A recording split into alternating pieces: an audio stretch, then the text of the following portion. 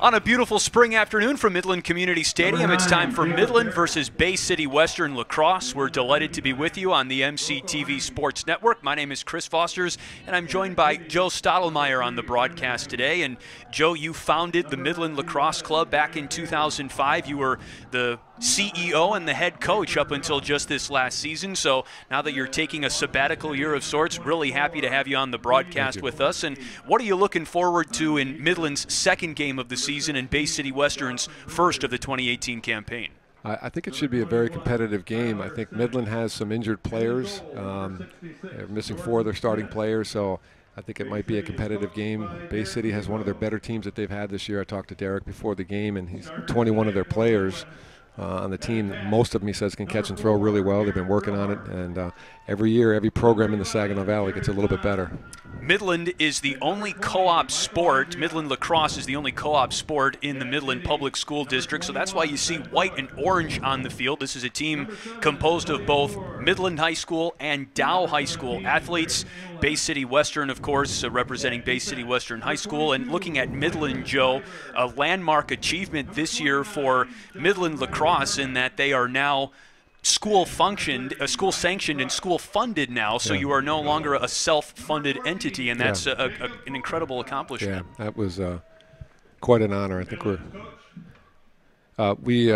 worked very hard to do that. It took a lot of people to make that accomplishment a reality for us, but I think we're going to have the national anthem here. And we'll certainly talk more about the landmark achievement for Midland and Bay City Western's lacrosse programs during the broadcast, and now the national anthem.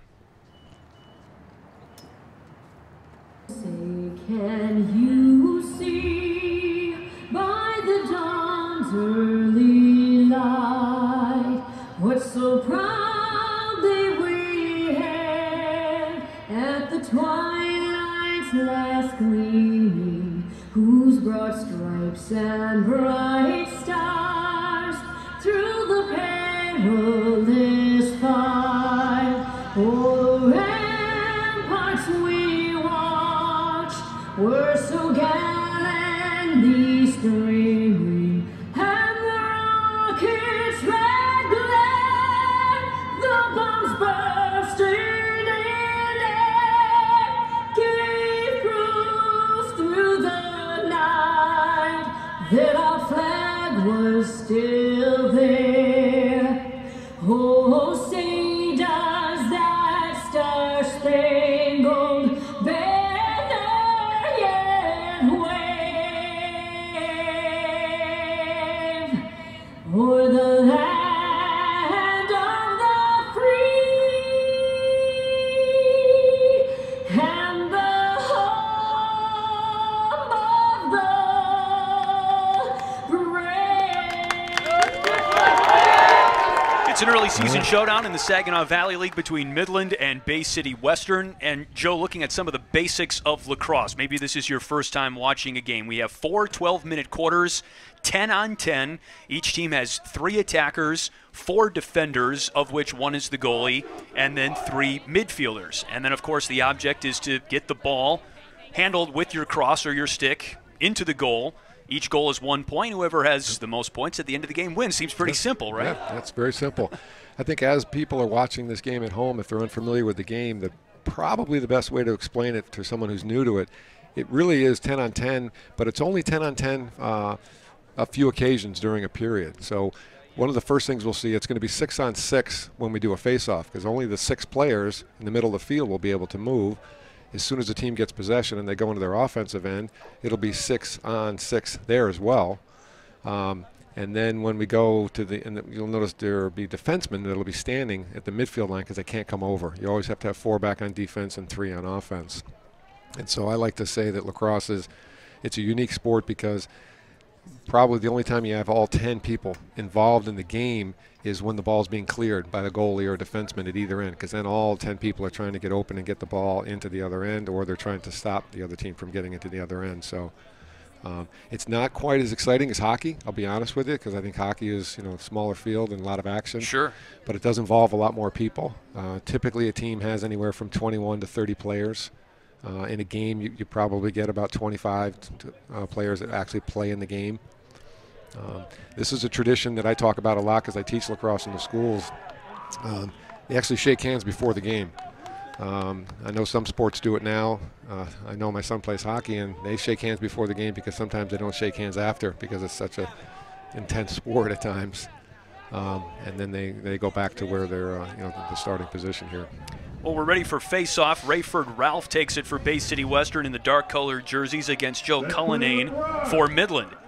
Midland is 0-1 to start the season. They lost 8-4 to Canton. This is Bay City Western's first game of 2018.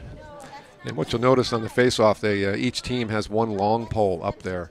And that basically is designed because you can have 4 long poles on the field at a time.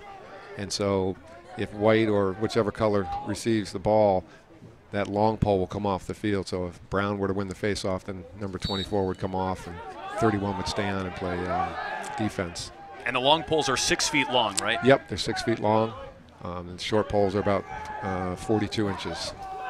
Squirt's free, and it's Bay City Western who moves inside the 30-yard line of the football field, and that's the attacking zone. Yep, that's called the box.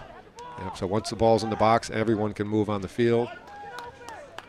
Scooped up by Midland and cleared out of harm's way by Ryan Crush. And this is a Midland defense that is a little bit inexperienced. Midland lost a lot of senior veteran leadership. And an early goal for Midland quickly on the offensive end. That's Garrett Brillhart, the son of head coach Kurt Brillhart. Yep. Garrett is one of those hockey players that we have on the team. Also, actually, those 3 attackmen are all hockey players. Midland goal number 4. And so basically what you see is offense tries to come down the field and draw the defenseman to cover him, and that leaves a man open. Michael Andreat, the junior from Dow High, is credited with the assist. And how much of an advantage is Midland at, in particular, because they've already played a game this season? I wouldn't say too much of advantage. I think, I don't know, Bay City does not have turf, so I don't know if they've been practicing on their grass. So the ability for us to play and practice on this turf does give us a slight advantage. Well, we were noticing that during warm-ups, just how much the ball bounces when you're passing to each other. I would imagine you don't have that effect on grass as Bay City Western wins another face-off and sets up the offense. Cody Herber with the ball. Yeah, Graham Bailey is one of the better players in the Bay City Western program. I've watched him play over the summer in the last couple of years, and he's one of their solid players on that team. He'll be someone that Midland will have to keep an eye on today. Bailey with it now, number 11 for Bay City Western, and he finds Logan Kraus, the junior, down onto the wing. Airmailed behind Bailey, running towards the out-of-bounds line, but it stays in play. You were mentioning one of the interesting features of lacrosse is that when the ball rolls out of play, whichever player is closest to it, he might not be in possession of it, but whoever is closest to the out-of-bounds line wins possession for his team. Yeah, Kristen, that's on a shot only, not on a pass. Okay. Yep. Well, there's a shot right here. Bay City Western's Rocco Jaime. And Jacob Berry there, when the shot was taken, he immediately started running towards the back line so he could be the closest to it. And they get the ball back. So it's an advantage in the game, and it kind of allows us to have runs at times during the game because you get the ball back either on a face-off or after a missed shot. Just about 2 minutes into the opening quarter, Midland versus Bay City Western. An early 1-0 lead for Midland, but it's Bay City Western that has controlled the time of possession for the early going. But now Midland works it into the attacking zone. It's Elliot Moore coming down. He'll try to draw a man. Great pass, a deflection, and it's scooped up by Bay City Western's goalie, Jordan Smith, a senior. Jordan actually switched from defense. He was a defenseman, and I saw him before the game and did not realize that he had switched to goalie. That's quite a challenge there. The goalie is a very difficult position to play in lacrosse. That ball moves pretty quick.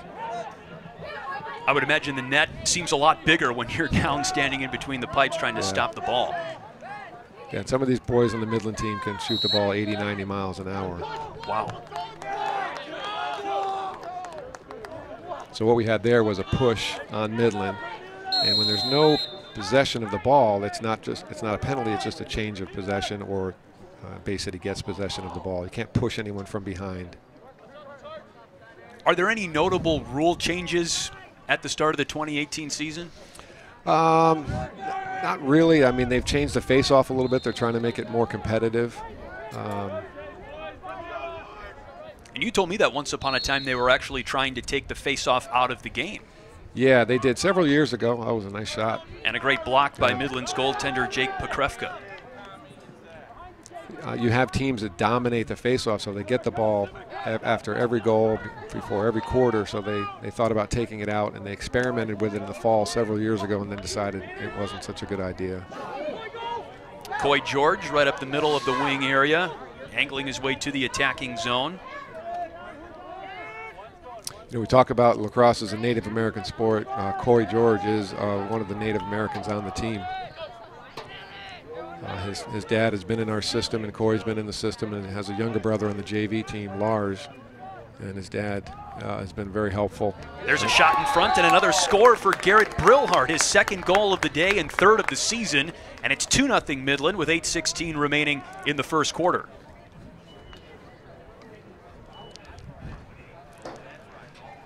So again, you can see that the defenseman slid. What really should have happened is the far defenseman should have come in and covered Garrett there. So basically what you have in lacrosse is when you have the ball on offensive end, you're always trying to either beat your man and have someone else slide onto you, and that will allow either someone open or, you know, another pass to be made.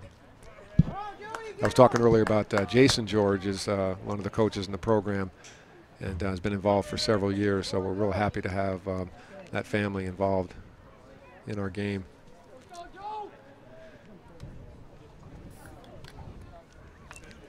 When we spoke to Kurt Brillhart, Midland's head coach, before this game, he said one area for improvement for Midland after its first game of the season was winning more face-offs. They were only 3 for 16 in face-offs against Canton in Midland's first game of the season. That was the first face-off that Midland won in this game today. Yeah. It's usually when you have a face-off, some people it's called a FOGO, F-O-G-O, which is face-off, get-off. And that person's job is just to face-off, and then he gets off the field if they win the face-off. There's an interception by Brillhart. He works it down low to Elliott Moore, and a block by Jordan Smith of Bay City Western. That was actually Jared Zahn who took that shot. You said one of the standout players for Midland? Yep. He has an older brother that played lacrosse. Jared actually is he's on the record list here at Midland. I think he's number 4 in assists at Midland all time. Well, that's one of the many advantages to having you with me, Joe. You started the Midland Lacrosse Club, so I'd imagine you're the bookkeeper of all the records still, going back to 2005. Well, I have a lot of help. As people who know me, that's quite a compliment you just made me. Thank you. We have parents over the year that have just been really, really helpul with us. And that ball, if it goes out of bounds, there's 15 yards behind the goal for the players to play. And now there's a 20-second clock that's running, and one of the officials keeps it on his hip. And the alarm will go off if goal is dangerously unguarded right now. Brillhart nearly had a hat trick for Midland. Midland jockeying for position near the end line. Back to Brillhart. He's got Jared Zahn on the wing. Zahn with it now. Getting tapped out a little bit. Yes, this is Tommy Middleton with the ball. He's another lacrosse player. He's actually going to play junior hockey. Excuse me. He's a hockey player. He's a senior. And then Michael Andriot, another attackman, number 20, is another hockey. So we got quite a few hockey players out there right now. I remember the first time I moved to Midland in 2003, and I saw my first hockey game. I'd never seen a high school hockey game before, and my first thought was, oh, I wish I had 5 or 6 of those guys with their quickness and toughness. And well, there's Chichester for Midland with a dodge and then a high shot. He's a basketball player, and you can multi-purpose those athletes too, right? Yes. Zach took a year off or 2, and now he's back. We're very happy to see him. Midland really settling in the first quarter, already a 2-goal lead. Zahn with a pass behind, back to Brillhart, and a good block by Smith of Western. He clears it.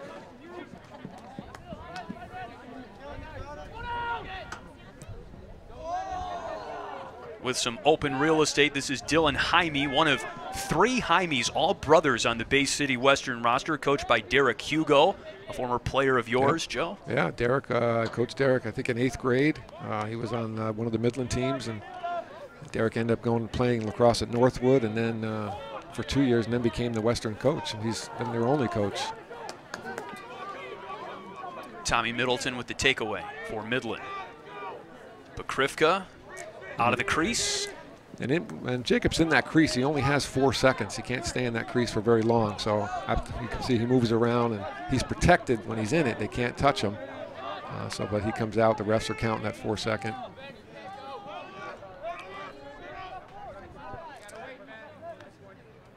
Zahn. So he'll try to draw a man.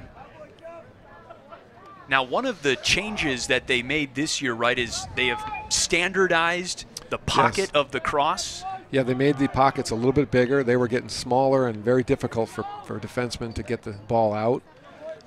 In lacrosse, there's also the pocket can't be too deep. You have to be able to see. You can't see over the top of the ball as it sits in the cross.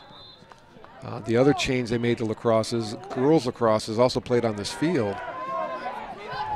Okay, we're going to have a shot here. The coach is going to like this when he talks to him. That should have been an overhand shot there, folks. Timeout, Bay City. He's going to want that one back.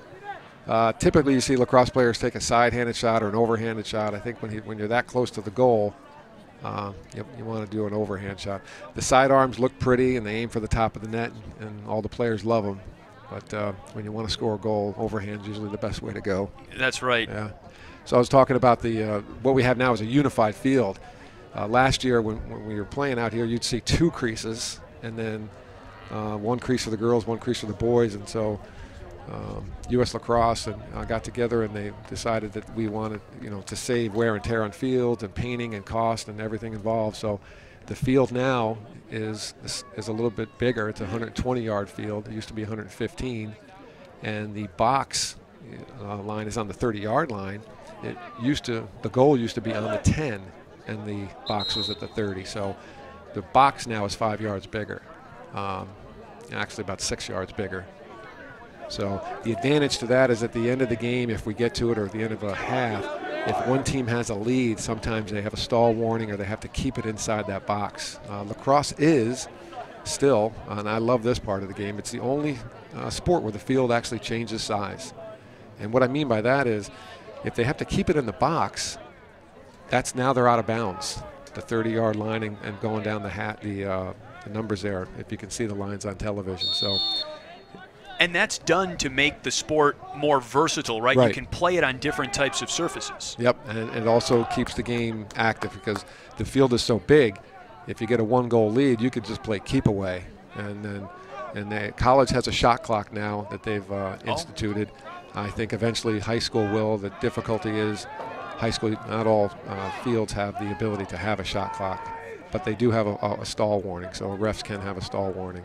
Well, that's one issue in high school basketball as well in the state of Michigan. There is no shot clock in that sport either.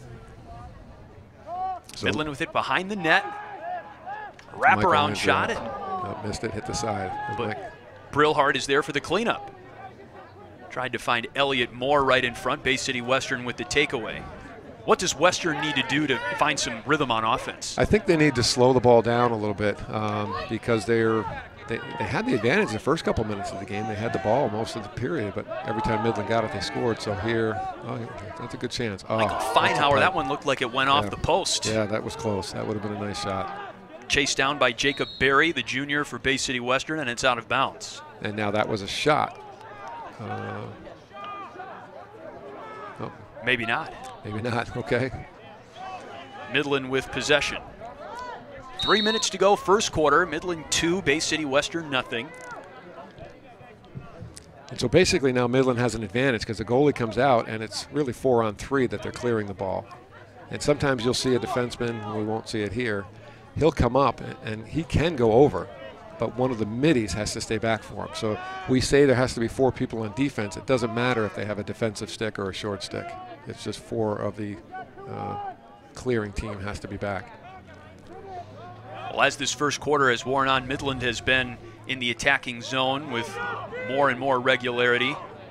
On the point right now, Crichton Annalyn coming off a 2-goal game and a loss to Canton. Midland actually trailed 5-0 at half, shook off some of the rust, but that 5-goal deficit too much to overcome. They're out to a 2-0 lead early in this one, and you can make it 3-0 after Jared Zahn gets on the board with his first goal of the season.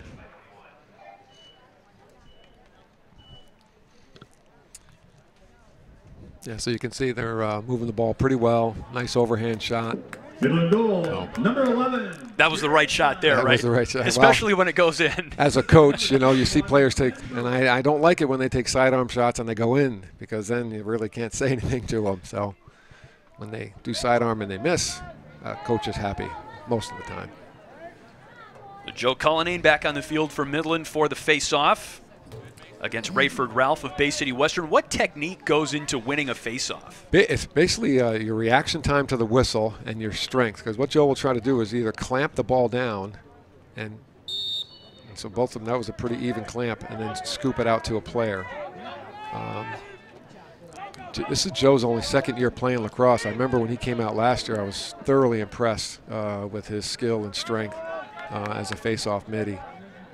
It's such an important part of the game, because, you know, some of those teams over the years that we've played and haven't done well against, you can always go back to that face-off because they get the ball every time there's a goal or at the end of a period, and those are quite a few times. Cullinane plays football on the varsity team at Midland High, and when we talk to Midland's lacrosse coach Kurt Brillart, one of the unique things about lacrosse is that you can be a quarterback, a linebacker, a wide receiver, an offensive lineman, all in the same game. Yeah, I like that. That's one of the things that I talk about a lot when I teach the game. Is I'll find a big young boy who's playing the game of football, and I say, you know, you can be the quarterback in lacrosse, because when you have the ball, you're in charge, you know. Now, Joe, we have our first penalty of the game. There were actually 2 flags and a delayed whistle or a slow whistle. What did you see? There was a slash is the first call I saw, and then maybe a push. I'm watching the referee. Yep, no, he called a slash as well. So it's possible they both saw the same penalty and they threw their flags. Now, the referees in lacrosse have some discretion to determine how long a penalty lasts, right? Yeah, if he were to swing his stick and hit him on the hand, that's a 1-minute penalty. But if he were to swing his stick and hit him on the shoulder or the head and it was a violent hit, he can go 2 to 3 minutes, and it can be unreleasable.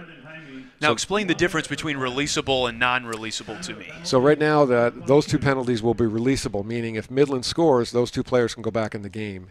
But an unsportsmanlike penalty or a vicious hit can be an unreleasable penalty, and Midland can score multiple goals, right? Because if they get the face-off, they go down and score. So an unreleasable penalty is something you don't want to get at all costs, but those do happen. And usually, typically, unreleasable penalties sometimes are an illegal stick. If it's cut too short, or if it's been altered somehow from the manufacturer, that's a 3-minute unreleasable penalty. And some teams score 3-4 goals in that time frame, you know, in the right situations. So basically what Midland will try to do here now is move the ball around, draw one of those players out. They're actually 2 men up, so this should be pretty quick or simple, because it's very, very difficult to stop a team scoring when you're 2 men down, because they can get so close to the goal.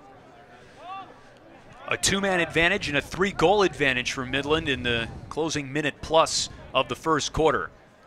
Zahn with a pass back to Elliott Moore, and he buries it right at the feet of Jordan Smith. It's 4-0 Midland. That's just how Coach Brillhart drew it up.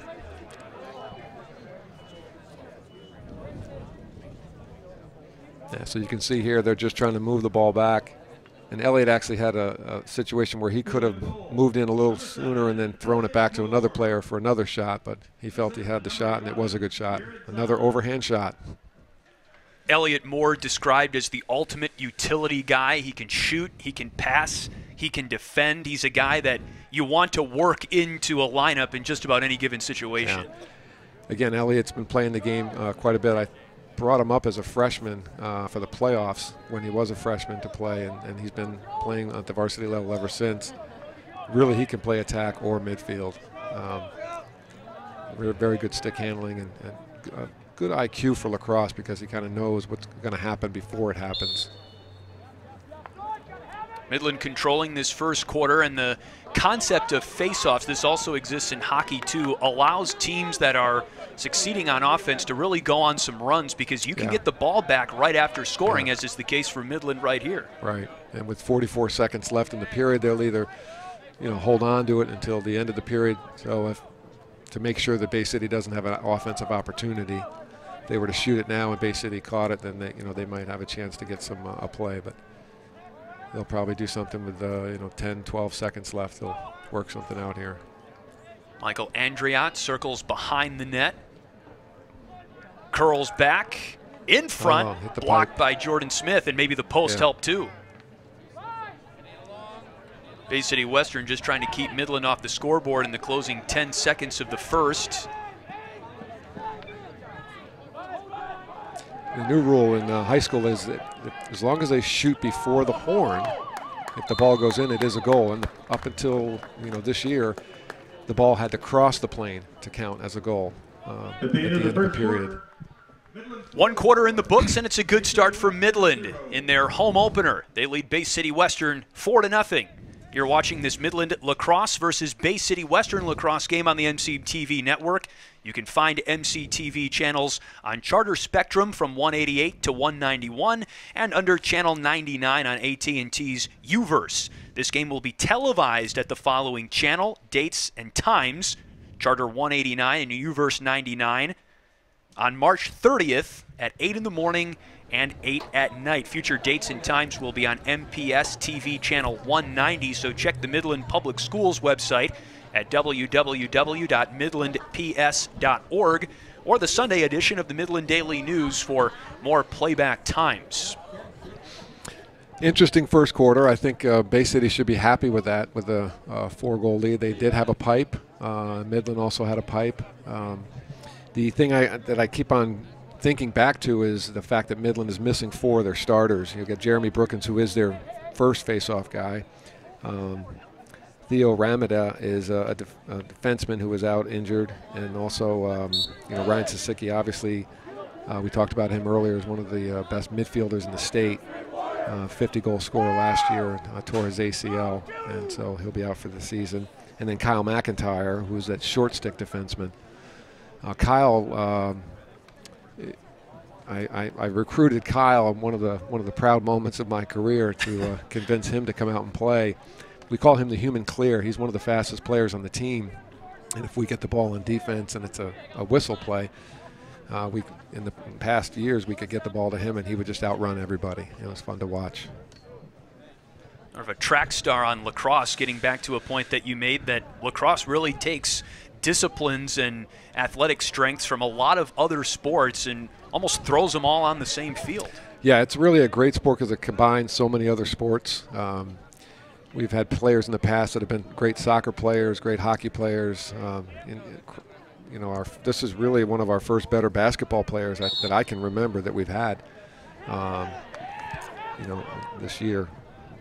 The teams do switch sides for the second quarter. Midland up 4-0. Ball is rolling around now into the Bay City Western attacking zone just for a moment. Now it's rolled back into the wing area and a pile up near midfield. So one of the things they keep track of in lacrosse is ground balls. That was a nice ground ball there. And a hard hit out of bounds on the Bay City Western bench. I think that'll be a penalty on Midland. That was Graham Bailey that took the shot.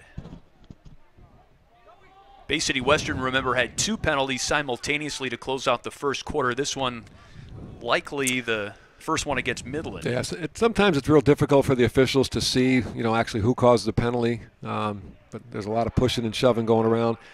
With lacrosse, the rules are you cannot hit above the shoulders or below the waist. And you can only make contact in the front of the player's body with both hands on the stick as well. Sometimes we have difficulty with hockey players because they're allowed to take their hand off that stick. Lacrosse, you got to keep 2 hands on it when you make contact with another player. Bay City Western with the man advantage now. They work it in front, and that shot is airmailed by Bailey and out of play. Yeah, I think they'll probably look for Graham Bailey here to either try to draw a man, beat a man, and get that slide, or like they just did there, work it to him on the crease. Bailey with it now, trotting behind Pokrivka in goal for Midland. Turned away by Ryan Crush of the Midland defense.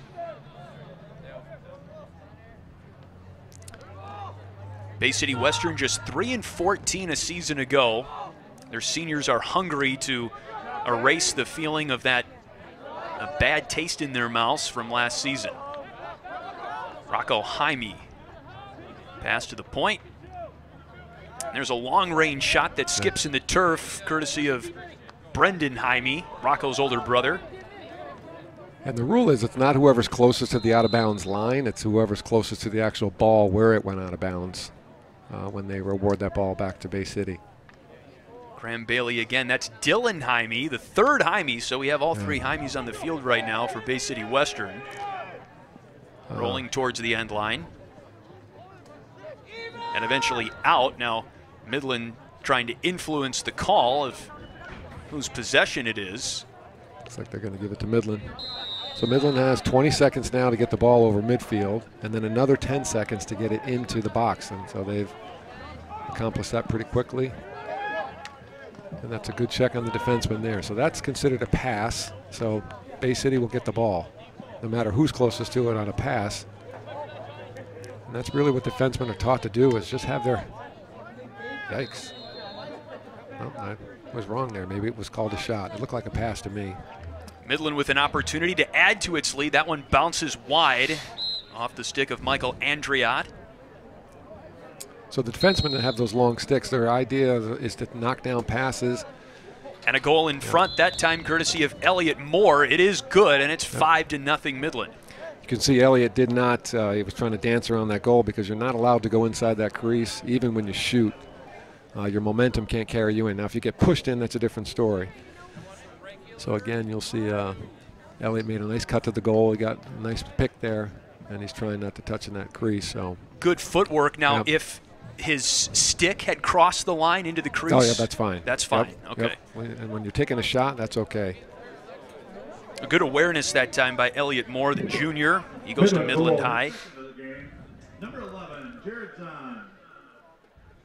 Assist, number 7, Elliot Moore. Both teams back to full strength now. Under 10 minutes to play until halftime. We got Christian Gordon on the face-off. He's at the other end of the field here, at the top of our screen here. He's a defenseman. He's a first-year player. This is his second game and probably 7th or 8th time on a lacrosse field. I'm very impressed with his play so far. A football player, right? Yep. Yeah, so good friends with Ryan Sasicki. And he said that Ryan convinced him. See if he can get that ground ball. He's got some speed.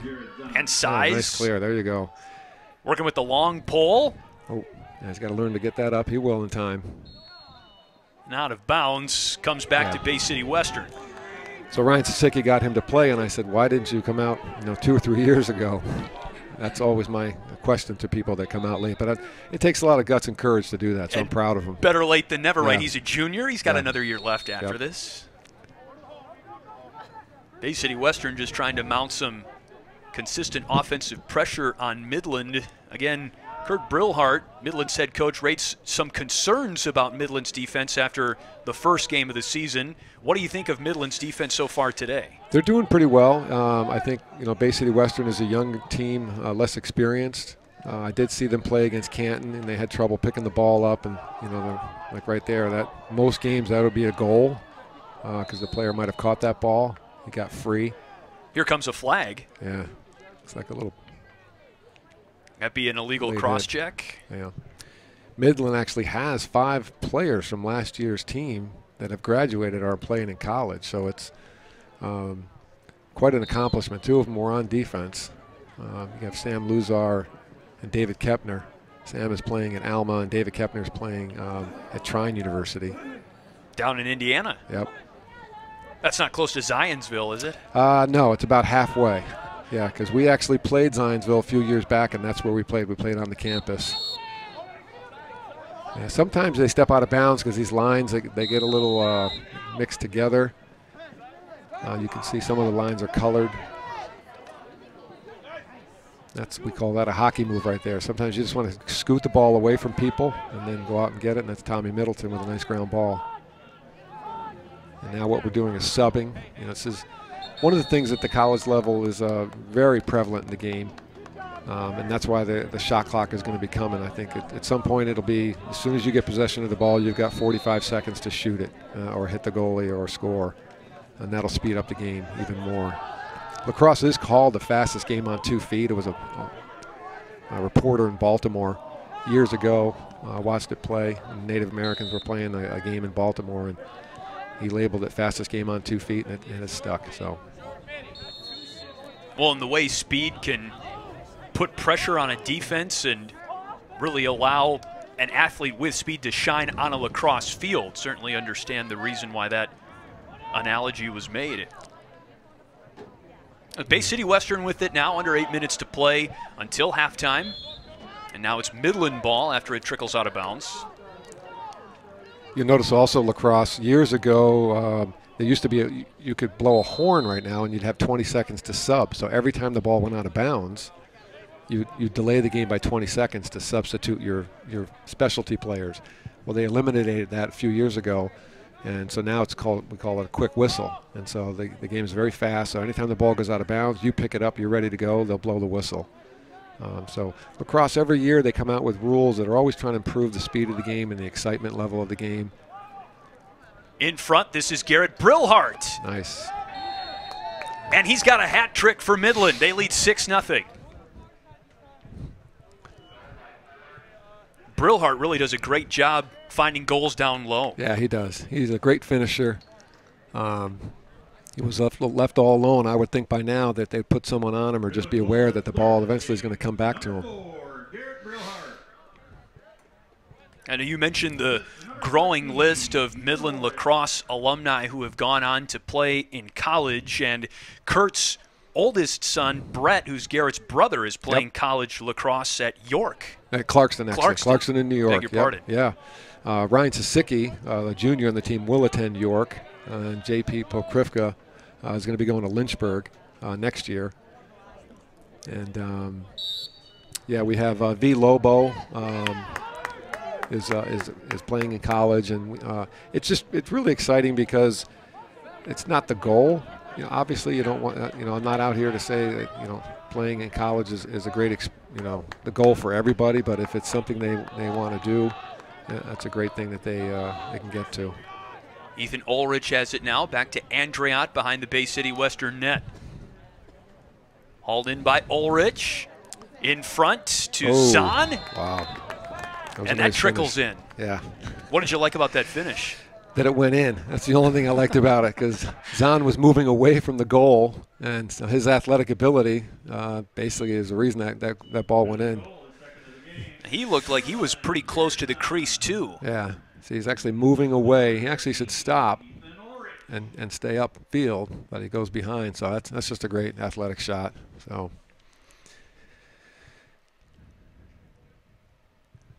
Yeah, so we have Cam Donahue is on the wing here on this face-off, number 33. His older brother was the Saginaw Valley Player of the Year several years ago as a face-off midi.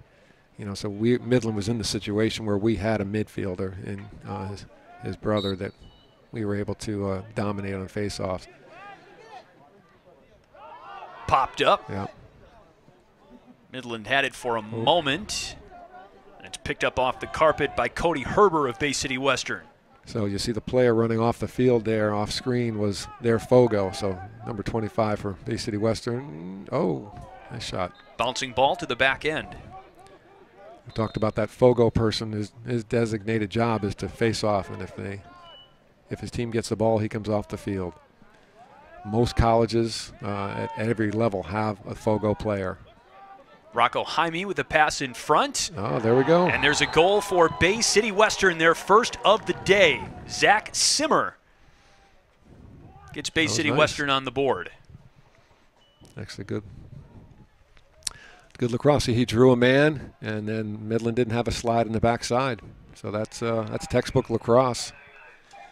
Coach Brillhart will have to have a little discussion with the defense on that one. First goal of the season for Bay City Western. Remember, it is Bay City Western's first game of the year. Zach Simmer. Assist to number 99, Rocco Jaime. And we'll see if Bay City Western can go on a little bit of a run now. These two teams played last year. You said the final score was 21-2. Yeah, I think it was something like that. It was in favor of Midland. Yeah, it wasn't close. One of the things you see here in the faceoff, the players, it doesn't matter where the guys in the wing line up. They don't have to line up on one side or the other. Typically, they line up opposite. Like if the team is winning the faceoff all the time, they'll line up on the defensive end. Oh, that's a great ground ball. Ethan Richard fights through some traffic for Midland and breaks free into the attacking zone. Lob down close to the net. So Midland will be substituting a player now. Sometimes that's an opportunity for a team to double team the ball if they're subbing a player, because Bay City has a slight advantage. They have 6 on 5 right now. They chose not to do that at this point. What you find in lacrosse is really the most effective offenses are when everybody's involved in the play, and there's a ball that goes out of bounds. Typically, it's not one person going one-on-one against the goal. One of the terms that we use in coaching is you want to, as an offensive person, you want to occupy your defender. You want him thinking about you and that you're a threat. So he can run over, but he chose not to. Nearly a collision, some friendly fire there for Midland. Midland had it for a moment. Now Bay City Western comes away with it. This is Rocco Jaime, just a sophomore. A bobble. Joey Kilbride, a great strong defenseman. Picked up by Logan Kraus for Bay City Western, however. Warriors hang on to it. On defense here, Mason Reed is #1. He's the only freshman on the team. Mason was just brought up a couple days ago to the varsity, I think, to help out with some of their injured players.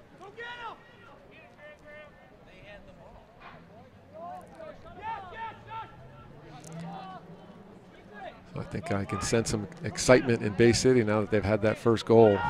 Feinhauer was probing for a moment. Midland streaks in. Picked up again by Feinhauer, now with some breathing room. Shot over the stick of Bay City Western's Dylan Jaime, and a flag comes in.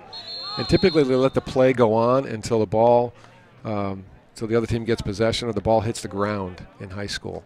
So if the flag goes down, it's called a play on, and if Bay City Western could keep the ball in the air, they could get typically a free shot on goal, because no matter where it goes, out of bounds or who gets it, they get the ball back for the man-up situation. I think Joey's being called for a push. That's it's a 30-second foul.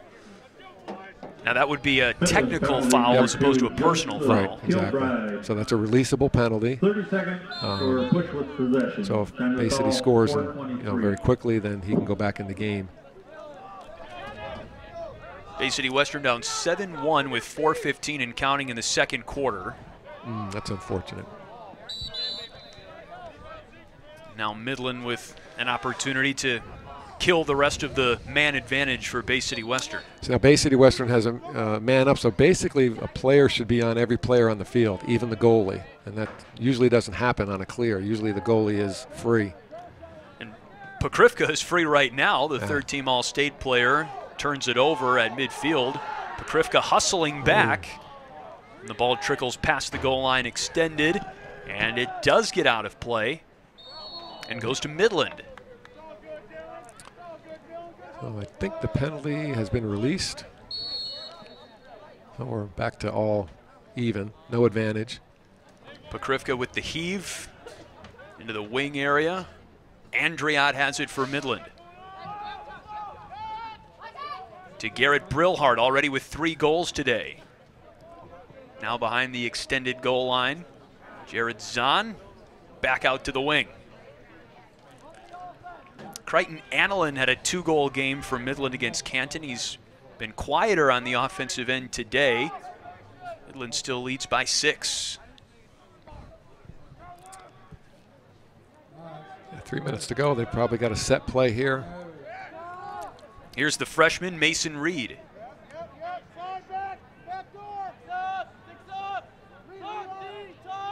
In front, a shot, a bouncer, and a goal for Midland. Brillhart again. Is that number 4 for Garrett Brillhart today? A sensational day for the senior. Again, typically in lacrosse, you dodge one man. If you beat him and you're close enough, you take a shot, or you dodge a man and you pass it off to a teammate if someone's sliding on you. So he did what he was supposed to do. No one got to him in time. Do you teach players to shoot a bouncing shot like that in certain situations? Yeah, typically the bounce shot's difficult for the goalie to track because he can follow it down to the ground, and then often, depending on where you bounce it, bounces right over his shoulder. Overhand bounce shots are typically good. Again, I said earlier that the players like that sidearm up to the top of the net because you can actually hear the net. It makes a noise when they hit it, and they kind of like that. But the goalie's stick is already up there, so it's not really the high percentage shot that you want to take. Next time we got to get mics on the net so we can hear that sound.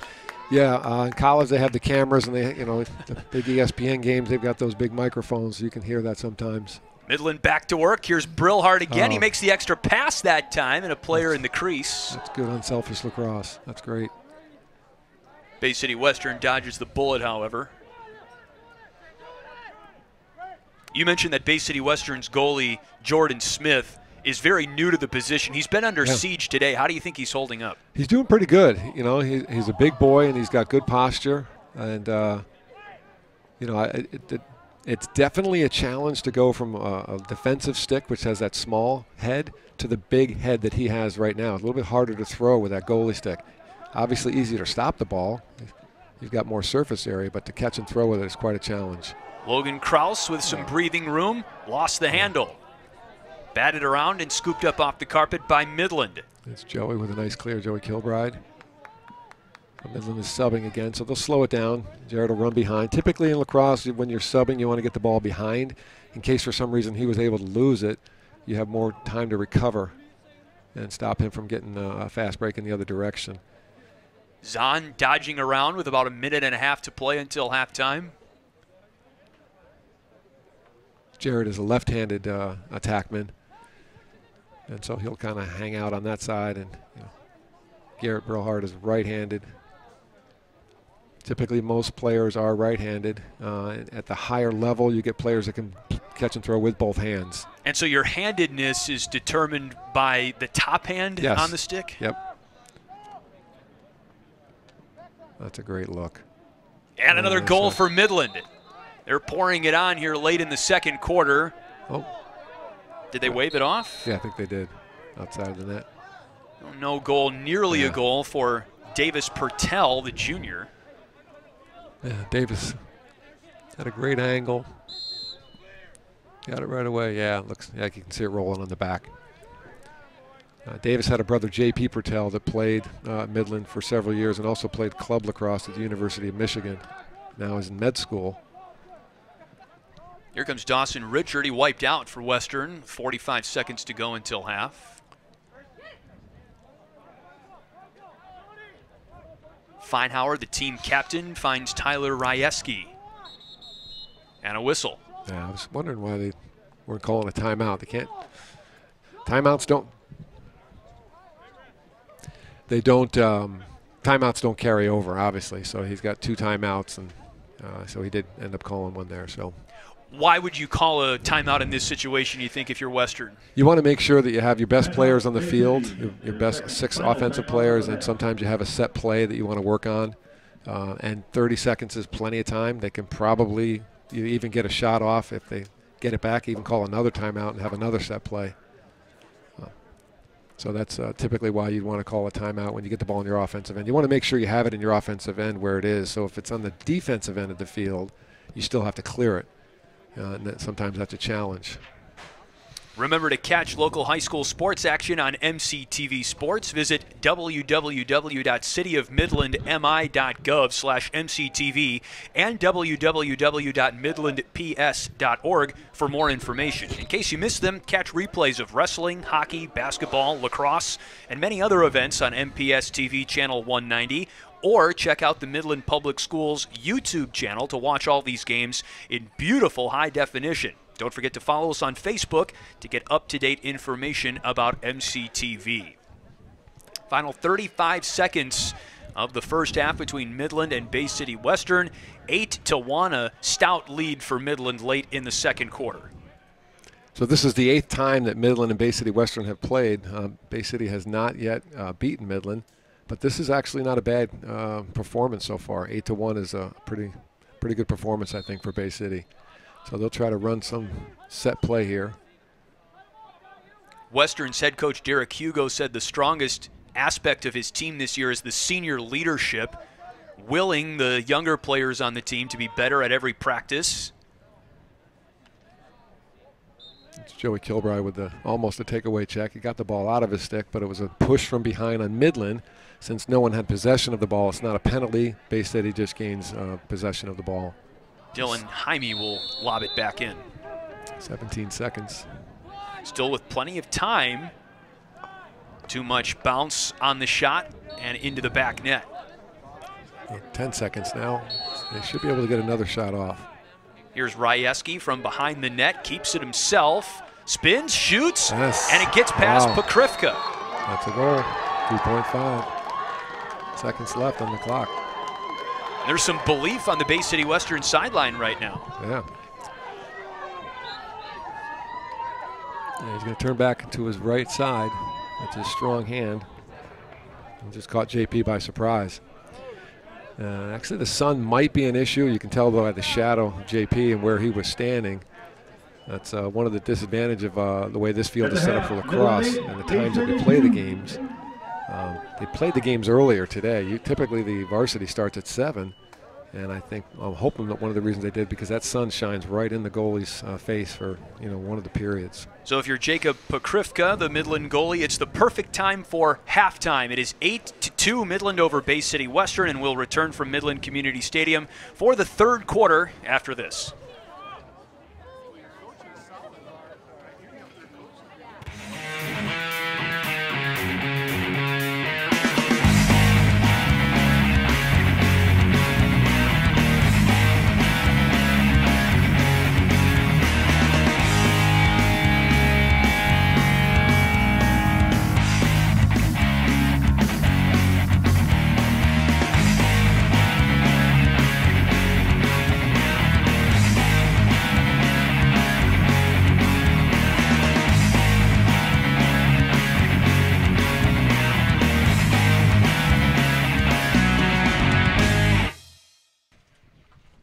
Beautiful late afternoon for early season lacrosse. It's Midland versus Bay City Western. Happy to have you with us on MCTV Sports. Alongside Joe Stottlemyre, my name is Chris Fosters. And all things considered, for late March, mid-50s on the lacrosse field, this is a beautiful day to play the sport. This is perfect. It's one of the nice things about lacrosse is we start out in the freezing cold and we move into the nice spring warm weather, and then by the time the heat comes, the season's over. So this is a great day for lacrosse. I think Bay City should be real happy with the performance that they have, only down by 6, having never beaten Midland. So I think Derek's doing a great job with this team this year. So, what do you like about Midland up 8-2 at the half? I think they're moving the ball really well. They're not playing selfish lacrosse. Most of the goals have been assisted. You haven't seen one player go to the goal and try to score, and a lot of them probably think that they can at any point. But one of the things you want to do in preparing for this, when you're playing a team that maybe not as good as you, is prepare for the team that is, a little bit good, where you have to move the ball, you have to pass it around. It's a team game. We've talked about in lacrosse, earlier. We keep track of ground balls. The next thing that's most important in lacrosse is assists, and goals are actually the third thing. You want to win the game, and you keep track of the score. But at the end of every game, when I was a coach, we would give out the game ball, and it typically went to the guy who got the most ground balls in the game. Now you see Bay City Western there. They actually scored the final goal of the half, so maybe they took some momentum into the locker room at halftime, and hopefully in the eyes of Bay City Western, they start the third quarter with that momentum. But I think if you're Bay City Western, you have to find a way to keep Midland from getting the ball to Garrett Brillhart. He had 4 goals in the first half. And typically sometimes in a situation like this, you actually cut a player off. You tell one player, you're face guarding him, and you play 5-on-5 the rest of the way. That might not be a bad idea to start, to experiment for Bay City, but I think that Midland would find other players that probably could shoot and score. Well, part of the reason, perhaps, why Bay City Western was able to get that last goal of the second quarter on the board, and this is to take nothing away from Tyler Rieski, the player who scored the goal, but Jake Pokrivka, Midland's goalie, was looking right into the sun, and now Bay City Western's goalie, Jordan Smith, will get a dose of that. And you were mentioning how tough the position is to play anyway, and then you factor in an element of nature, and how tough can it be, man? Well, the ball is white and the sun is kind of yellow in your face, and it's possible to lose it there for a brief moment. You know, you mentioned the name Jaime, the players that they have on the team. Brent Jaime, I believe, is the father of these boys. Actually started the youth lacrosse program in Bay City this season, so I'm very happy as someone who started lacrosse here in Midland. That's one of the things I think that we need is more youth programs. Saginaw has their program. It's been going on for several years. Now Bay City has their youth program. One of the things I look forward, it may sound ironic, I actually look forward to the day where maybe Bay City or Saginaw beats Midland. That means it's a competitive game. And, you know, I think they're getting closer every year to being more competitive. And that's a great takeaway right there from, you know, one of their players on Reed Zielinski came up with it a moment for Bay City Western, and now the ball in the cross of one of Bay City Western's best players, Graham Bailey. Head coach Derek Hugo says this guy's a 3-year starter and a stud. Yeah. Great look right into the middle of the field there. Player just maybe lost it briefly. And that was one of the Jaimes that you talk about. Okay. 3 of them on the team. And number 99, Rocco, who's guarding the inbounds pass right now for Midland, is considered the most promising. He's the youngest. He's a sophomore and a pretty good hockey player. Yeah. That's kind of how it works in lacrosse. Over the years, you have families with 3, 4 players or 1 or 2, and the younger one usually has the advantage because he's around watching the game. Jared's on there, you know, chasing the ball there, had an older brother that played, you know, and he was in, you know, middle school and elementary school when he was playing. Bad pass, it's loose. Jaime tried to escort it over towards the sideline, and Christian Gordon comes up with it for Midland. Great. Long stick, looking for Andriot, and it bounces to Bay City Western, scooped up by Dawson Richard. We're going back and forth here. We have a flag down. So the ball hits the ground, they'll blow the whistle. So the penalty is going to be on Midland because Bay City had the ball, the flag went down, and they let them play until they either shoot or lose possession of the ball. So that was a slash on Midland. That'll be a 1-minute penalty. Penalties can be 1 minute, 2 minutes, or 3 minutes in length. Right, 30 seconds, yeah. 30 seconds, 1 minute, 2, and 3. Rarely do you see a 2- and 3-minute penalty, but more and more over the last couple of years, we've seen 2-minute penalties to keep the unnecessary aggression out of the game. And you could foul out too, right? Yes, 5 penalties and you're out. No one near that threshold for either team. Excuse me, it's 5 minutes. It used to be 5 penalties, and they changed it. Now, if you get a 3-minute unreleasable penalty with your stick, you've got to be careful as a player. Rieski, a goal scorer for Bay City Western with it on the goal line extended. Pass batted to Dylan Jaime, and he loses it out of bounds. Midland ball. Yep. So again, that Bay City's man up. They should put a player on every player on Midland side. Even the goalie. Yep. Pokrivka with it. So Brilhart came over the field. Now he's able to come over because one of the middies crossed the midfield line, allowing him to cross over midfield, because typically you have to have 3 attackmen on the offensive end at all times. So Garrett is an attackman. He can come over the midfield. One of the midfield, I think it was Cam Donahue, went over. Ethan Richard, face guarded by Bay City Western's Cody Herber. Yeah, I was watching their practice the other night, and I was pretty impressed with Ethan. He's a fast player. He's a good athlete. I'm always impressed with boys that have high speed. Jared Zahn lost that one behind the goal. I don't think you can blame that one on the sun, because I'm not sure what happened there. Did they rule that a shot? Because it looks like Midland. If it ricocheted off one of the Bay City players, then it would be Midland ball. So maybe one of the Bay City players deflected the pass. But it didn't look like a shot. Zahn fighting away Rayford Ralph, the defender for Bay City Western. Here's Brilhart, pass onto the wing. On a cut, Ethan Moore's shot is blocked away by Jordan Smith. A fine save by Bay City Western. That was a great play, both on offense and defense. Western with some breathing room now, and a wonderful poke check of sorts by Midland's Ben Bruick. There's Cam Donahue. Right at the feet of Zahn, he loses it, and it's scooped up by Ralph.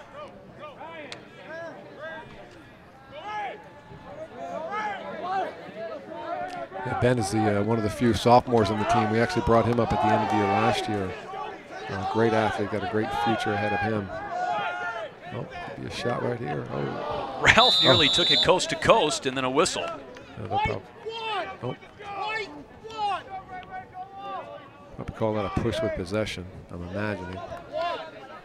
Oh, illegal body check from behind. When you have the long stick, as Ralph did right there for Bay City Western, is it harder to carry it the length of the field virtually like that? It is. Typically, the defenseman should choke up to make it a shorter stick, and that makes it easier to move around and less likely for someone to take it away from them.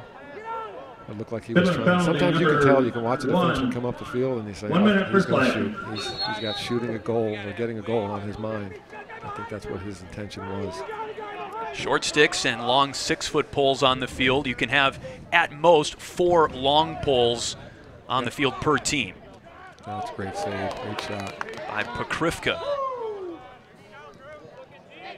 He's an all-state honoree and certainly poised to have a similar season, and this is senior year with Midland. Midland made it all the way to the regional final last year, just 1 game shy of the state quarterfinal. Yeah, that was a tough one. A 1-goal defeat. We had the ball, we were man up, and actually had the ball right in front of the goalie on a pass, and we dropped it, weren't able to finish, so we came close. So we lost to them 16-7 during the season, and then turned it into a 1-goal game at the end of the year. So. And I know this isn't any consolation for you, Joe, but Heartland, the team that beat you, made it all the way to the state semifinals. Yeah, and well, they crushed the next team that they played, and then it was 1-goal game. So that's one of the other things that's nice about Michigan lacrosse is the games are getting closer. You know, Brother Rice used to beat up in the state final game on teams. They would beat them 16-2 or 4, and now all 4 of the final 4 games were 1-goal games. So I think Brother Rice will lose this year. I just have kind of a gut feeling at some point they're going to, some of the other teams are going to step up their play and get some solid players. Every Division I championship in Michigan high school lacrosse has been won by Bloomfield Hills' Brother Rice, going all the way back to 2005. Hard to believe. That's quite a streak. They're great. They've had great coaching. They've had only 2 coaches in that stint. They have great athletes, great players. Looking for our first goal of the 3rd quarter now. Coy George had it in front, but got tied up by Jacob Berry of Bay City Western. It's lobbed out of play, and it goes to Bay City Western. So we're almost halfway through the 3rd quarter, and this has been a pretty even period so far. Oh, I'm very impressed with the way Bay City's playing. This is Bay City Western's first game of the season. Streaking in, and a shot from Dawson Richard, another good save made by Pokrivka, who's starting to work a little bit more in the second half. Here comes Tommy. Middleton with a pass right at the waist of Andriot.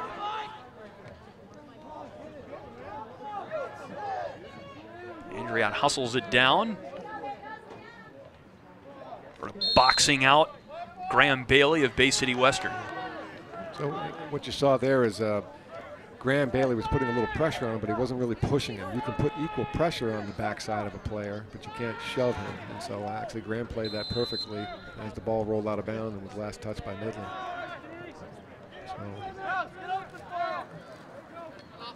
Here comes Western into the attacking zone.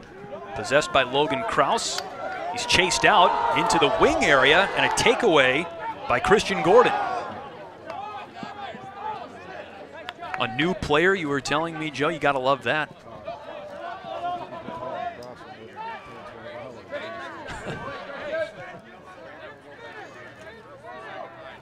Yeah, so Midland will have to, I'm surprised they're not shooting from the top. You know, if you look at the shadows on the field, got a shadow pointing right at the goalie. That's where the ball should be coming from. Overhand, high shot. Just on the opposite side of where his stick is. I don't think he'll even see the ball. Garrett Brillhart spinning around. Back out to Bruick. Down to Annalyn. Annalyn on the dodge. Back to Bruick at the point. Down low in front. There's a shot. That's Coy George. Long-haired senior. Oh, no, I'm sorry. That was Carson Gray. My mistake. Here comes Bay City Western. Michael Feinhauer looking for some opportunities in front. Might have had Rocco Jaime for a moment. Still looking his direction. Feinhauer dangerously close to the crease. Just a little bit too tall for Rocco Jaime, and white jerseys converge. And it's picked up by Midland's Ethan Richard. Richard with some wheels. Into the attacking zone. The lob down to the goal line extended. See, the refs will raise their hand when the opposing team gets into the offensive end to let all the officials on the field know that they've gotten into the box. Because the far official has the clock. A shot in front and a score for Ben Bruick, the sophomore, and Midland breaks the mini scoring drought in the third quarter. Excellent pass, too, by Michael Andre out of Midland. Midland goal, number 21, Ben Bruick. Assist to number 20, Michael Andrea. It was a top shelf goal. That was nice. Well, Midland reasserts itself, back up 7 with 3:42 to go in the third quarter.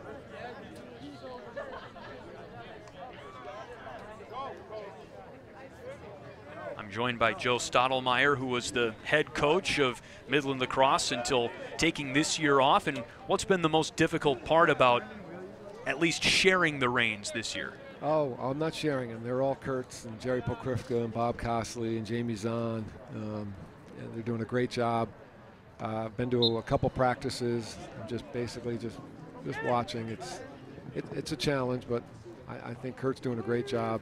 You know, Kurt did not play in college, and I don't think that's really an issue. He knows the game well enough, and all these guys really do. Jerry Pokrivka played college baseball. Bob Cosley is a softball expert. I've seen him pitch a softball, and I think he throws it as hard as I can, a lacrosse ball. 80, 90 miles per hour? Yeah, it looks like it. So, and they're all parents, right? They're all the coaches in the Midland program are parents of players, and they start at the youth level, and they move up with their sons. And so we're just very fortunate at the support we get from top to bottom at the Midland Lacrosse program. Zach Chichester with the turnover, picked up by Bay City Western. This is Ben Shepard. And a hard check. He takes a seat courtesy of Coy George. Midland up with it. Tommy Middleton streaking down the middle of the field. Pass in front. Brillhart going for more, and it's wide left. Yeah, it's unfortunate. I didn't actually see the hit. Looks like he may have got him in the throat with something. A clean hit, right? No flags. Oh yeah, it was clean. It is possible. Checking is allowed as long as the hit is administered between above the waist and below the neck. Yep, and the player has to be, can't be in an unsafe position, meaning having his head turned in a different direction and doesn't see the hit coming. He has to have time and opportunity to protect himself or get himself out of being checked. You also have to keep both hands on the cross as well. You see the injured player for Bay City Western, and here is the hit. Yeah, that should have been a penalty. Arms maybe a little extended. Because he hit him in the throat, and that's kind of borderline. Sure. He did do the right thing. He hit him with the glove, and you're allowed to hit them with the glove hand. And they tell the officials, when in doubt, throw the flag, right? Yeah. So, you know, and as I look at that replay, I'm thinking maybe he may have got him below the throat, which is legal. You know, so that's a tough one to call. I think the referees did the right job by not making the call. It's unfortunate he's hurt. I'm sure maybe he just got the wind knocked out of him. 2:39 to play in the third quarter. You're watching this game on MCTV Sports, and the coverage of this game is being produced by MCTV volunteers and staff. If you'd like to work on shows like this one, call MCTV at 837-3474 or visit www.cityofmidlandmi.gov/MCTV to get started. Also, keep up to date on what's happening at MCTV by following us on Facebook. You know, Chris, we talked earlier about some of the players from Midland that are that played in college and go on to college. Some of the seniors, Adam Nunn is a defenseman. He'll be going to Michigan Tech, not as a lacrosse player, but as a student. Joey Kilbride will go to Grand Valley State and study physical therapy. Of course, JP we talked about. Jared Zahn's going to go to Ohio State. Tommy Middleton, I mentioned earlier, is going to play juniors hockey. And then Coy George is going to go to Genesee College in New York. He wants to play box lacrosse. Box lacrosse is an interesting game. It's played on a hockey rink. And Canada kind of invented the sport. Native Americans play it as well. Lacrosse is our oldest sport in North America. So it is the Native American game. They've given us this game, and we feel honored to play it and represent it well. And so we never like to see anyone hurt in any circumstance. And you see both teams are cheering on the player as he got up. Ben Shepard walking off under his own power. But one of the nice things about box lacrosse is that the field is obviously smaller, and so the stick skills of players are just extremely effective when you get into the open fields like this. So more and more players that play at that next level have played box lacrosse.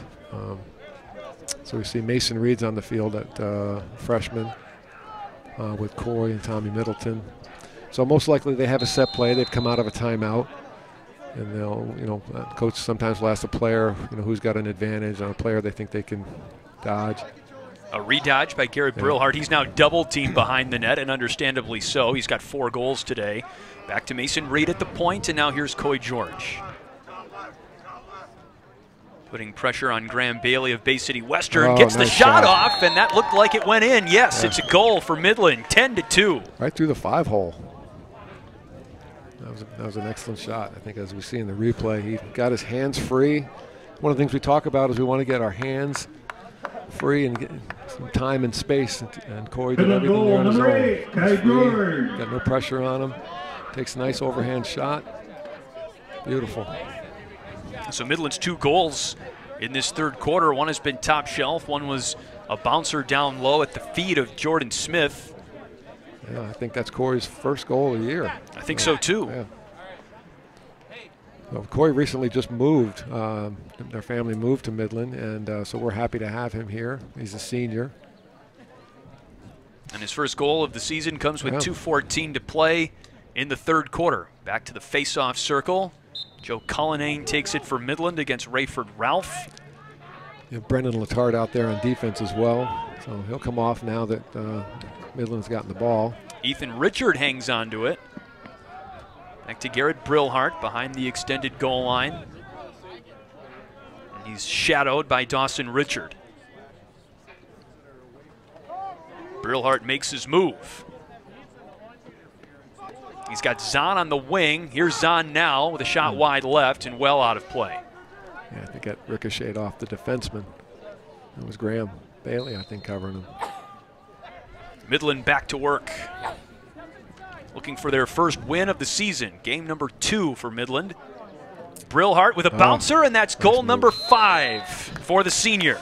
I think they thought he was going to pass the ball off. He made a nice look. He looked him off and made a nice overhand shot.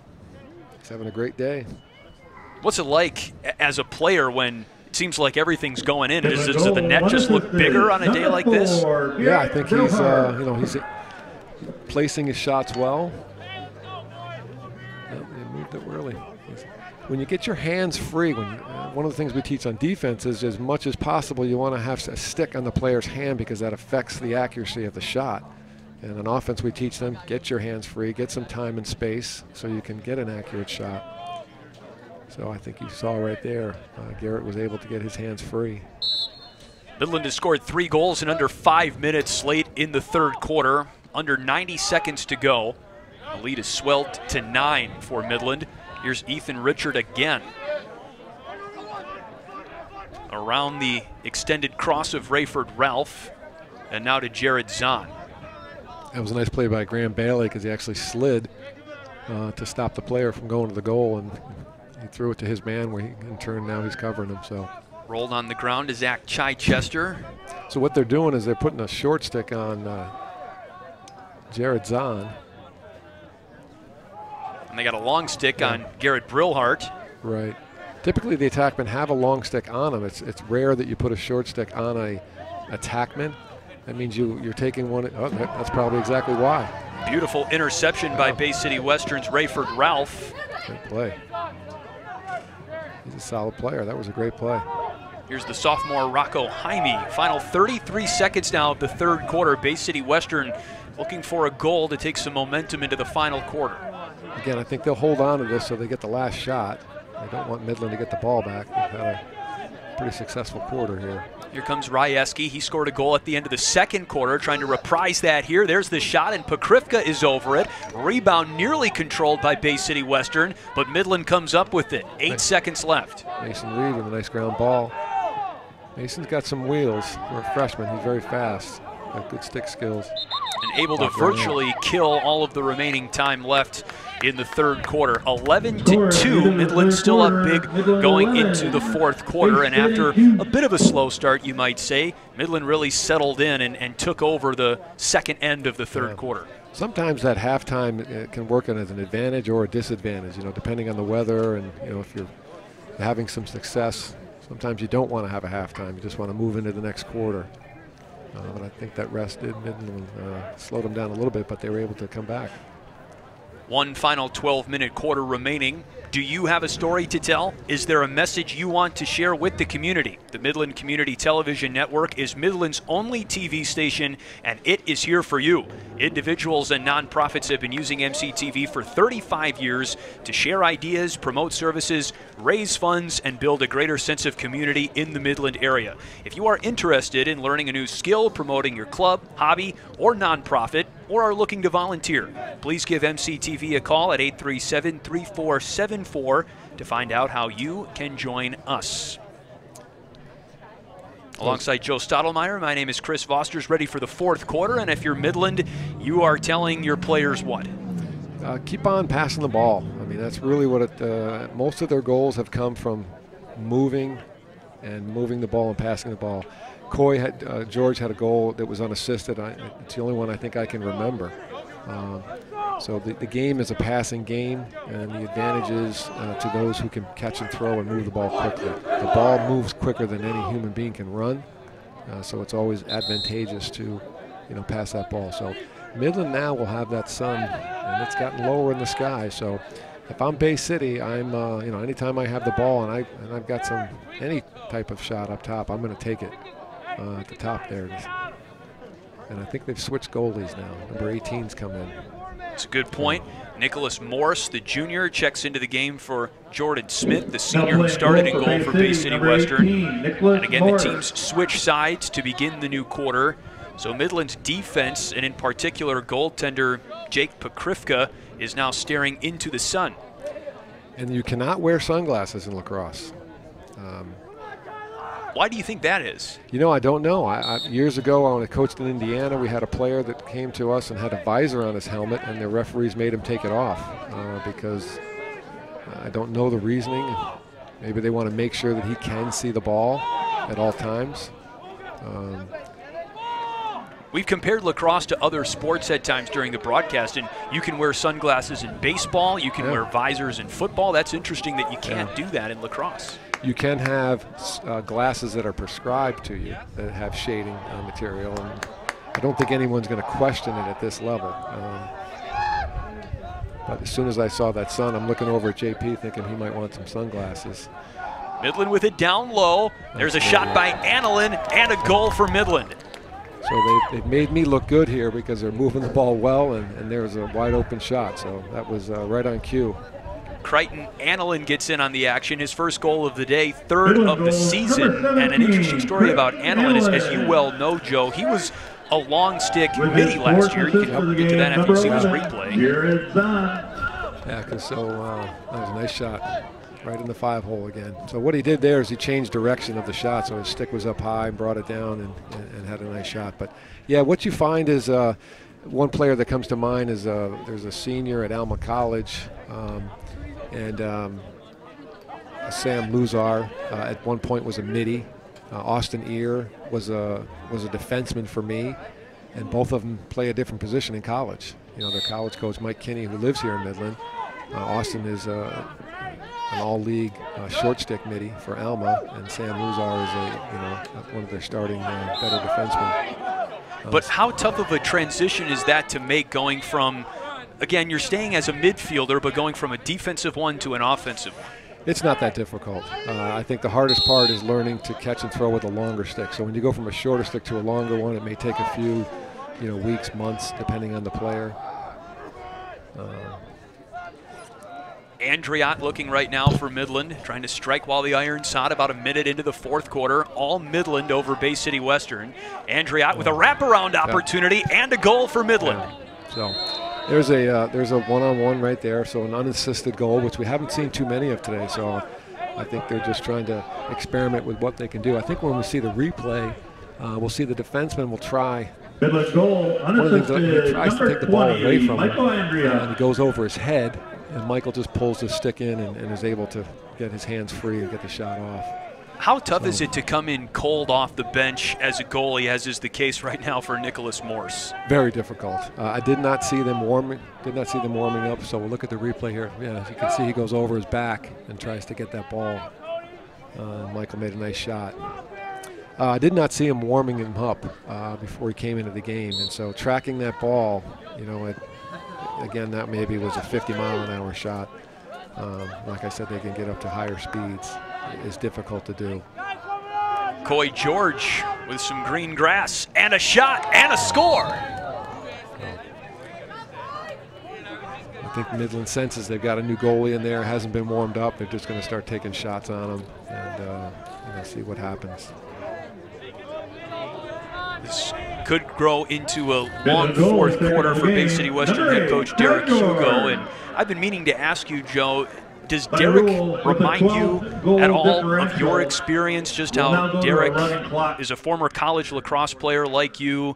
He's coaching not only a young team in Bay City Western, but is really trying to build a program like you did about 13 years ago with Midland. And Chris, I got to thank you again for comparing me to someone who's 30 years younger than me. So I appreciate that. That's what I'm here for. It's very similar. I think I started playing lacrosse in 9th grade. Derek started in 8th grade.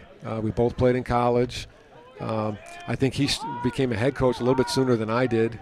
I had worked in sales for many years before I coached in Indiana, and there, Coy George, again, solo. So what you're seeing now is something that, depending on the coaching, I would not be real happy with this at this level. I would want them to keep on to continue to make the passes, because you get to a point where you can run through a player and score a goal. That really doesn't prove anything, in my opinion.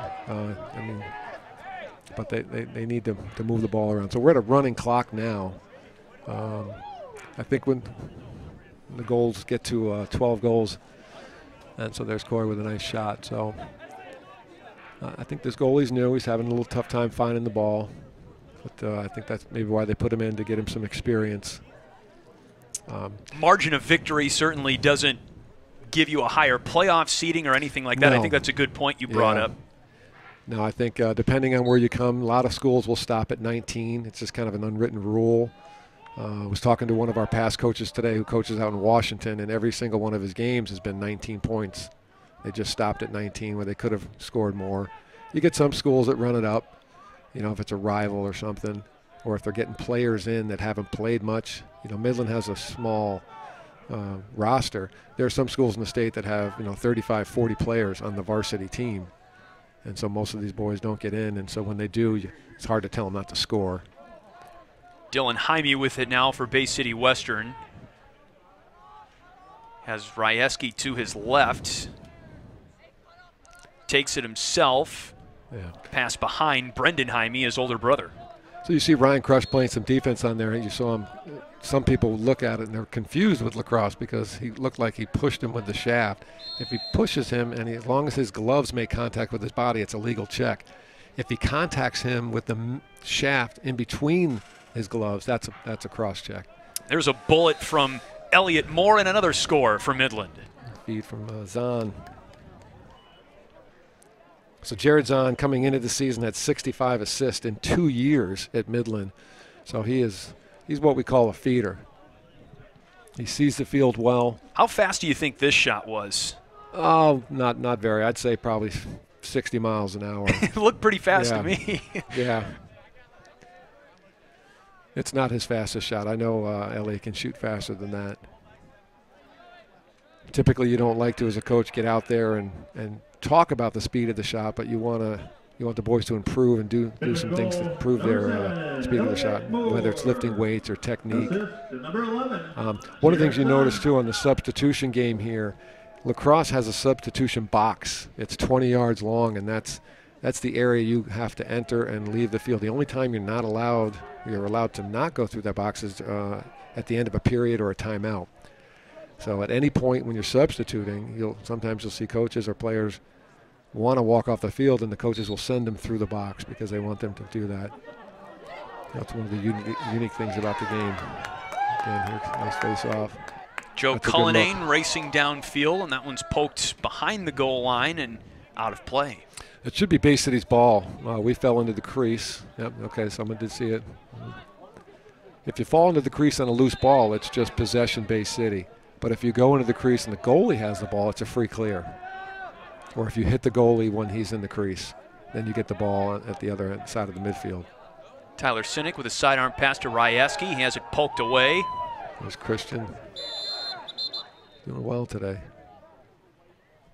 And for a player like Christian Gordon, who is still very new to the sport, as you said, this has got to be a confidence-building game for him. Yeah, it's one of the things that can be an advantage having the program that we have is typically we don't get juniors or seniors coming out for lacrosse because they typically say, oh, well, I can't catch and throw the ball that well, and all my friends can because they've been playing so long. But if you're an athlete, you can play the game. It just takes a little time to learn to catch and throw. Should have a penalty now that the possession has gone back to Midland. And it looks like Zach Chichester, the guilty party, a slash. Yeah, and slash, it's an interesting rule. If you actually look in the rule book, it says a slash is any violent swing of the stick, and you do not have to hit the other player. Most officials don't call it, but he had his hand, the stick up there kind of like a tomahawk and swinging it, kind of out of control. Probably not for him because he's a pretty big, strong boy. But the officials thought that was an uncontrolled stick, and so they called the penalty. And also if he hit his shoulder or he hit his forearm, because you're only allowed to hit the glove. Although they have arm guards on there and shoulder pads. The shoulder pads are much like hockey pads. They're very light. They're not designed for anyone to lower their shoulder and make contact with another player. They're just if a ball or a stick accidentally hits it. Shot wide to the right by sophomore Rocco Jaime. Beyond the end line, but Bay City Western hangs on to it. 5:10 to play in the game. Loose in front, scooped up by Midland. That's Cam Donahue with a nice ground ball. Nearly tripped, staggering, and here comes a flag. Yeah. And tripping is a penalty in lacrosse. Yep, it is. You can't do it by accident or on purpose. Sometimes players will complain because they say, I didn't do it on purpose. It doesn't matter. If you put your stick out and someone trips on it, it's a 1-minute penalty. It almost looked like Donahue was going to fight through this one. Yeah, He's actually a little winded. No, actually, they may call that a slash. Someone came in there and really had a nice swing on him, so I think that's what they did end up calling. He's bent over right now just outside of the Midland team bench, so I think that is what happened, Joe. Yeah. I hope he didn't get a hip pointer. There's no protection around the hips. Those shoulder pads are really light, not designed to save you from someone swinging that stick like that. So. What was the most painful lacrosse injury you had? Well, I'm not typical, but my junior year in high school, my femur snapped in half. Oh. Yeah, that's pretty painful. Yeah, I had cracked it the week before and didn't know it, and it finally snapped all the way. So, but yeah, typically sprained ankles, sometimes broken fingers. If they, Looked like a save that time for Bay City save. Western. Nicholas Morse finding his footing in goal. That's great. That's got to make him feel good because that's a great player that took a great shot and he made a great save. Dawson Richard runs into traffic in the wing area. Oh, I like Dawson. He's a solid player. Jaime spins, centers, shoots, but Krifka gobbles it up. So you see the players will stand outside when the goalie's clearing it with their sticks in the air. They can't check him when he's in that circle. And even if he throws the ball and it hits their stick, it's still a free clear. Annalyn with a difficult behind the back shot. Actually, it wasn't a bad shot. No. No, behind the back is a part of the game. It increases your angle. I think, again, you're seeing Midland do what you wanted to see them do earlier in this fourth quarter. With the game out of hand, they're continuing to pass. Yeah. So it's I don't know if he's been talking to him on the sideline to make sure that they get away from the selfish game, which is isolation all the time. You don't have an intercom down there, do you? No. It's not the first time. It's almost like they've listened to you. Yeah. That's a great clear. 3.5 minutes left. Midland goes on to take on Saginaw Heritage next on April 10th. Heritage is now a Division I lacrosse program. Yep. And they're actually they're getting better every year because they have that youth program feeding them. Bay City Western moves on to take on arch rival Bay City Central, and so the Warriors now with the game under their belts, you have to think will come out hungry to take on the crosstown rival on April 11th.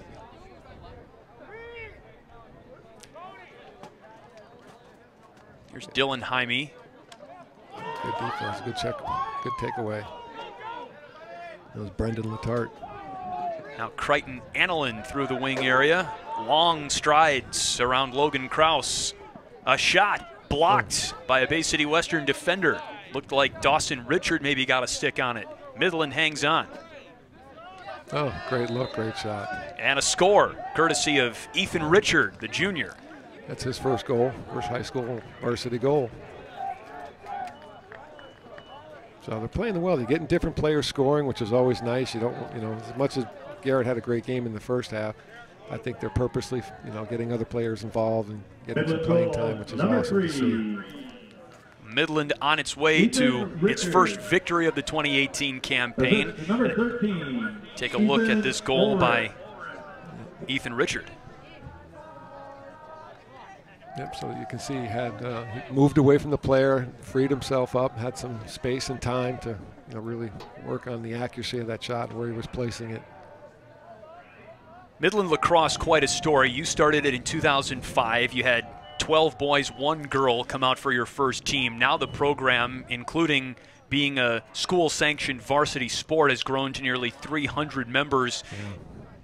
This co-op thing is working between Midland and Dow, but do you want the numbers to grow to the point where both Midland and Dow have their own teams? Yeah, exactly. That is the plan. We don't. What's unique to think about Bay City and Saginaw's program? They are just a single school. That was a nice shot by Tommy Middleton. Is they have as many high school players as we do, and we're 2 high schools, so we're still, our numbers are a little low. It's a big baseball town. Everyone's getting involved in multiple sports, whether it be spring hockey or soccer year-round. I'm not a big fan of playing one sport all the time. I prefer people to play multiple sports, especially at the high school level. And, Tommy Middleton out there, number 19, is an amazing hockey player. And I think Coach Brillhart had a nice talk with him to convince him to come out and not play spring hockey and just enjoy his senior year, doing something different. So. But the fact that we're at 300, players is a testament to the families in Midland, the coaches and all the help that we've had. It's certainly not one person's accomplishment. It's a group effort, so I'm proud to be part of it. Coy George with a pass in front.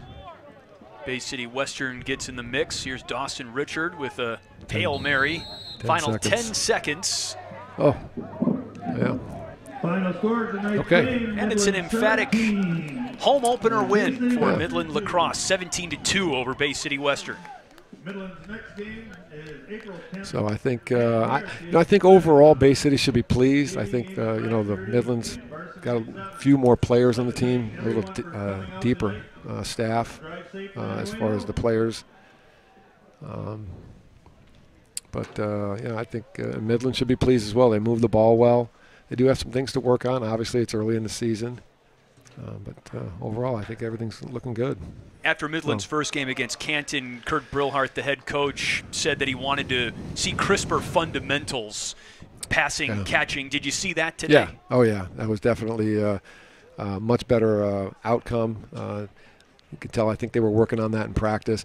Lacrosse, I tell the boys a lot of times, because you watch the games on ESPN, you watch the Hopkins and the Marylands, and they're saying the same things that we're saying. Move the ball, work on solid defense, play, with your feet, not your stick, don't go over the head. So there's no secrets out there as far as how to play the game. Like you said, it's basic fundamentals and just, getting that, making sure the kids and the boys concentrate on that. So.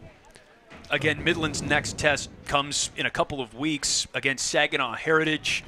Does the interim perhaps worry you as a coach of some residual rust forming? Yeah, I'm not a big fan of spring break. I didn't have spring break in high school or college. I'm a little bit older than most people, but sorry, kids, involved in this game. And last year we actually had a game on the last Sunday, the second Sunday of spring break. It is a lot of time off, and most coaches aren't fans of it. Every sport has their break. Baseball has the same problem. All spring sports have the same problem that we have, with this break. So it's up to the boys to keep the stick in their hand, when they're on vacation or wherever they are. Just keep it fresh, catching and throwing, and maybe do some running so they don't lose that. But the problem is in Michigan is we're on spring break, coming up, but the team that they play, fortunately, I think Saginaw's on spring break as well, so that sometimes we do that on purpose. If you play a team down in Detroit that already had their spring break and they were fresh, for the 7 days before the game, that can be a disadvantage. So just part of the game. We're only 2 games into the season if you're Midland, so it's awfully hard to forecast to May when the state tournament begins. But Midland was a 2 seed last year in the 8-team region, and is the expectation to get that 2 seed locked up again? Can they become a 1 seed in their region this year? It would be a challenge. And the one thing that'll help is they play Brighton near the end of the season, and Brighton is one of the better teams in the state. And with the schedule that they have, the teams that we try to play, we always try to play a higher caliber team.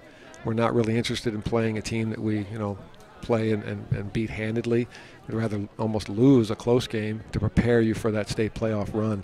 And so it's I think Coach Brilhart and his staff are doing that, and they're ready to do that. They have a 15-game schedule, and in high school you can have 18 games in a season. So I think they, I don't know if they'll be a 1 seed, but I think a 2 or 3 seed would be very, very possible depending on how things go. Unfortunately, you have that injury to Ryan Sasicki, one of the premier midfielders in the state. And, so it's just one of those things that the rest of the boys are going to have to step up. We're going to have to find some leadership on the team. And, I think Brilhart put himself in a good situation today with the output that he had. So I'll get you out of here on this. Of course, Brilhart had the 5-goal game, but was there maybe an under-the-radar player whose performance might not necessarily be reflected in the box score, but gave one that stood out to you? I would say Christian.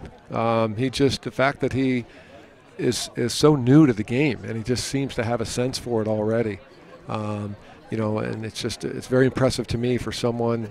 The game is so complicated for those people who don't know it when it's new, but once you get to know the feel of the game, I think he did really well. I think he's got a bright future ahead of him, but I think overall everyone played pretty well. No one made any really silly mistakes that put the team in danger, themselves in danger.